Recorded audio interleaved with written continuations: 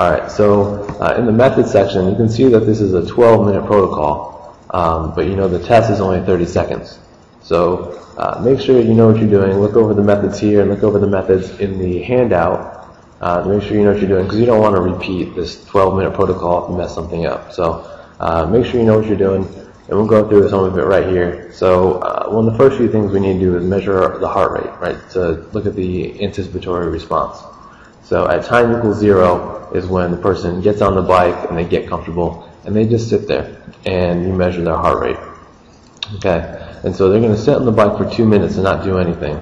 And at time equals 0 you take a heart rate, and then you take another heart rate at 1 minute and 50 seconds. And in those about 1 minute and 50 seconds, you'll see that the heart rate might go up. And that's just them knowing that they're about to do an intense bout of exercise, and that's just the anticipatory response. And the subject will start pedaling at time equals 2 minutes. And make sure you give a countdown with 30 seconds left before they start pedaling. So in this protocol, when time equals 1 minute 30 seconds, you'll start a countdown, 30, 29, 28. And that'll definitely kind of get the person on the bike a little bit jacked up, and you can see them get this fight or flight response. Alright, and then at time equals 2 minutes, that's when the warm-up process starts. So they just start pedaling. There's a 5-minute warm-up at 50 to 60 RPMs at low resistance. But you have to mix in a few sprints, okay, especially at time equals 2, 3, and 4. So the second minute, the third minute, and the fourth minute of the warm-up process, you're going to want to do a 5-second sprint at the calculated resistance. Okay. So another thing is the sprint, and make sure that you know what you're doing there. And then after that, there's a recovery period. So they just did sprints, and now they need to make sure that they're not fatigued at all, okay, before they actually do the Wingate test. So there's a 2-minute recovery period, low resistance, very slow cycling at 20 RPMs. Alright, and finally we get towards the fun stuff. So we have the acceleration period. So they're going to start to get ready for the actual test. We're going to slowly increase the resistance and get it up there in 15 seconds. And so finally at 9 minutes and 15 seconds, that's when the Wingate test happens. This is the most important 30 seconds of the test. This is where actually we get our data from. So it's 30 seconds, all out cycling at the right resistance. And then everyone that's in the group needs to have a job. Okay, so there's a timer who has a stopwatch, and they're counting out every 5 seconds. And then there's someone counting the revolutions per minute, so they just need to have a quick eye and see how many people or how many rotations our subject does in 30 seconds. And we'll go over the tasks in a minute, but you need to be on top of your game during the Wingate test for the 30 seconds. It's the most important part. And then finally, at the end of the test, you want to get a heart rate measurement right as soon as they're done with the 30-second cycling. And you'll see it's pretty close to their peak. So the peak heart rate for somebody is 220 minus their age. So for me, I'm 25 years old. 220 minus 25 is 195. So my peak heart rate is 195. And you can see at the end of a test, my heart rate might be around 170, 180. So it's kind of cool. So make sure you get that heart rate right after they're done cycling. And then there's just a 2-minute cool down process. So very low resistance and low speed cycling. Alright, so this is just the warm-up phase. First we're going to start off, so we're doing the warm-up, and we're going to do maybe one sprint here, and then we'll jump into the Wingate. So, we ready for a sprint? Alright. So the sprint is just, there's no counting of revolutions.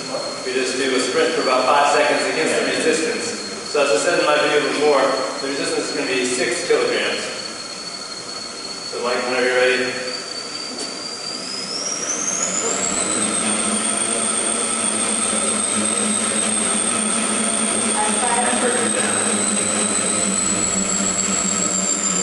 Alright, so the sprint's just 5 seconds. So you're going to have your timer. In this case it's Erica. So she let Mike know that it was just 5 seconds. And I'm going back into the warm-up phase. A little bit out of breath for that. And again, during the warm-up, you have your revolutions per minute right in front of you, the top number of the bike. You keep it at 60. So that's a typical sprint that you would do during a warm-up process. So right after the recovery phase, which I'm kind of doing an abbreviated version of right now, you can have your acceleration period, and then it's actually a 30-second wing gait. Ready for acceleration? Hold on, give me a minute.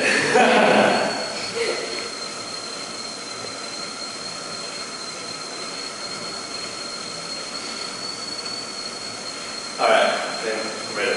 All right, accelerating in 5, 4, 3, 2, 1. All right, so 1/3 of the resistance. Going 10, Maybe a little more. 5, All the way up, all the way up. 4, 3, 2, 1. Go!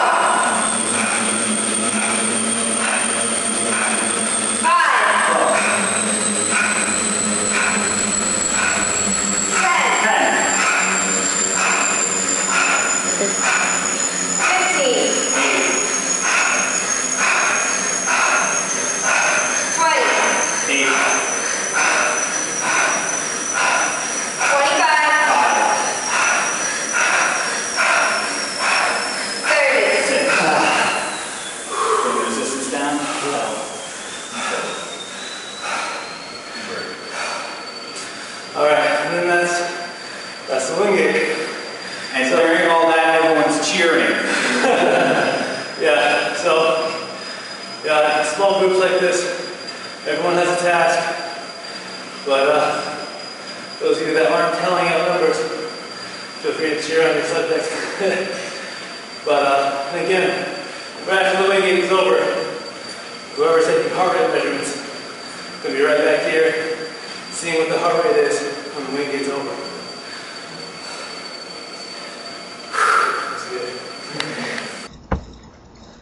So these are the tasks I mentioned before. So we're going to have our subject who is on the bike, and then there's the timekeeper whose main job is just to keep time for the whole 12 minutes.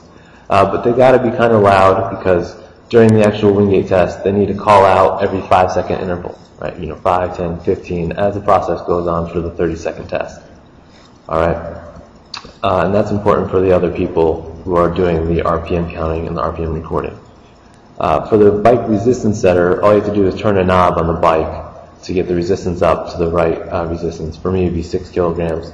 So the subject will go against, or I would go against 6 kilograms, and the bike resistance setter, just turn the knob to get it up to 6 kilograms as I get ready for my wing gait test. Then there's the heart rate recorder. So they just record the 3 heart rate measurements that we mentioned in the methods before. And then there's the RPM counter and the RPM recorder. These two people are very important. Again, like I said, the RPM counter has to be kind of quick. The 30-second test is going to happen very quickly, and you'll see that the person who is on the bike, they can cycle pretty quickly. So you have to have a quick eye. You got to be able to count how many revolutions they're doing every 5 seconds.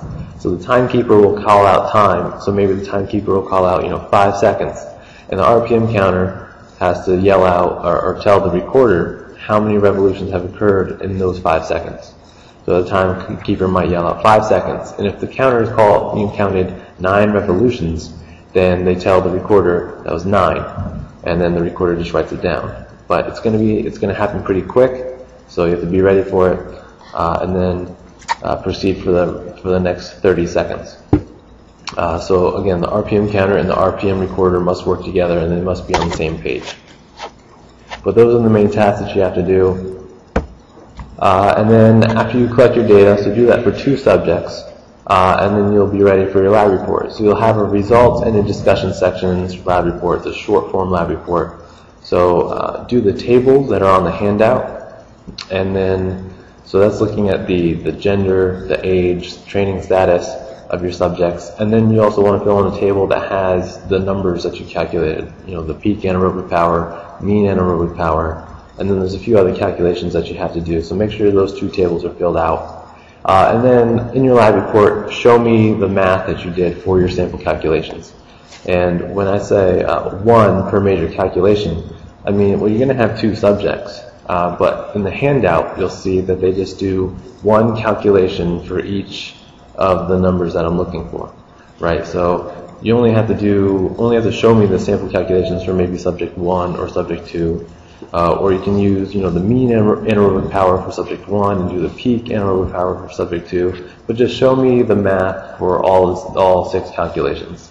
So just do 6 of those calculations and put them on the handout, or put them on the lab report.